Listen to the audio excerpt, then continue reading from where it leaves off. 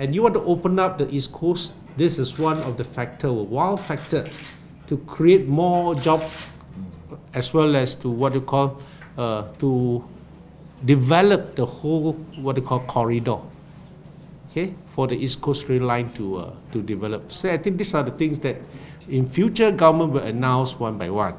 I mean, be patient and do not kill this project at this juncture as though they are something that fishy, and it is very, what they call, unfair to the government. Okay, please understand the word framework MOU. This is just a framework that we have agreed upon, and we need to work out the details. So sometimes you will say, oh, how come this company says 44 billion, and then this company, I think all these are very petty things. You know why? I, as a civil engineer, when I will discuss something, you ask me the contract sum, I will tell you whether there's any provisional sum. People do not understand what is provisional sum.